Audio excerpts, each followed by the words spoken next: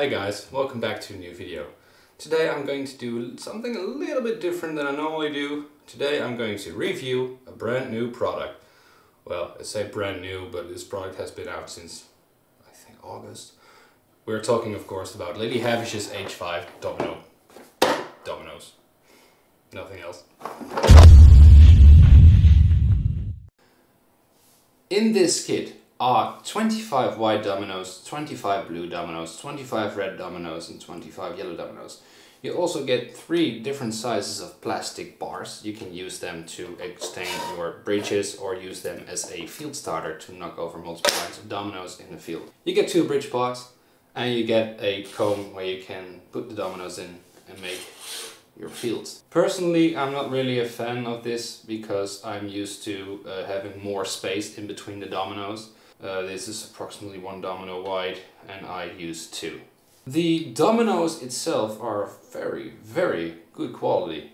No sharp edges or no pieces of plastic that stick to it, or those edges where you get with some of the lumping stones. The shape is very consistent. The material feels a little bit different, but this has a lot of grip to it. These dominoes are also a little bit thicker than the dominoes that you're used to, at least I'm used to. I think it was approximately ½ millimeter bigger.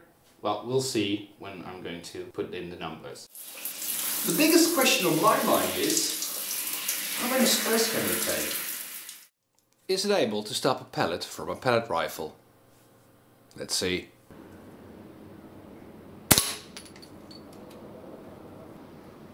Didn't go through, it just made a dent. That's it. We've seen it hold up against an air rifle round, but would it also withstand an actual rifle round? No.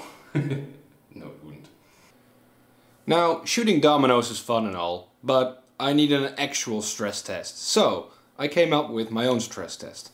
I took 3 of every color of domino and I put it under a hydraulic press to see how many stress they can take. The location where I used the hydraulic press wasn't keen on me filming it, so I do have footage of it, but I can't share it with you. I can show you the dominoes. And Lily, if you ever see this, I am sorry, but your dominoes are not really that good against a hydraulic press. I did get some interesting numbers out of it though, and I'm going to give you all the calculations you'll need, and it might be helpful.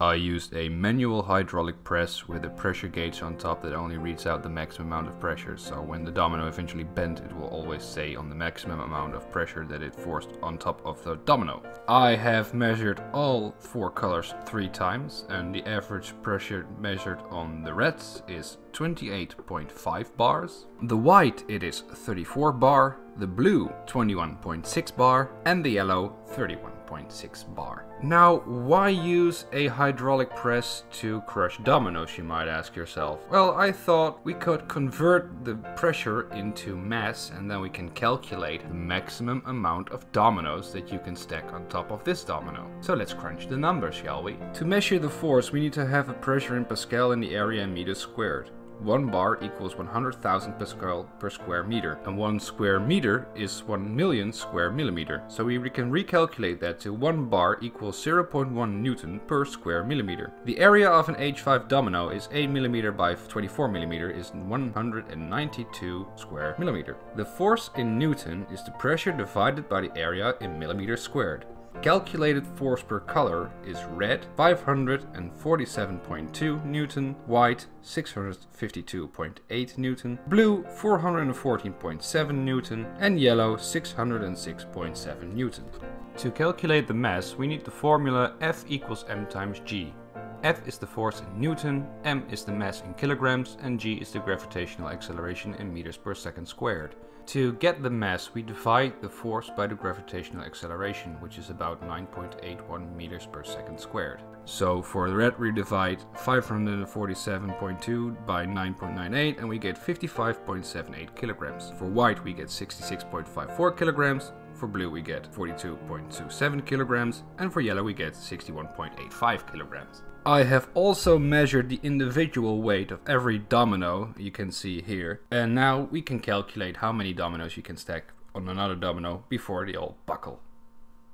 Yay, high school science! So, if you check the numbers here below, you can see that the white one is the strongest and can have the most of all the dominoes on top of it. If you want to break the world record, I suggest you pick either the blue one or the yellow one because they weigh the least. If you want to do the same with less exaggerating numbers and with more bendy dominoes, pick the blue one, because with only 4,749 theoretical dominoes, that's the max you got. Hope you enjoyed this video. Hopefully see you next time. I wish you all a Merry Christmas and a Happy New Year in case you don't hear from me anymore. In 2020 that is.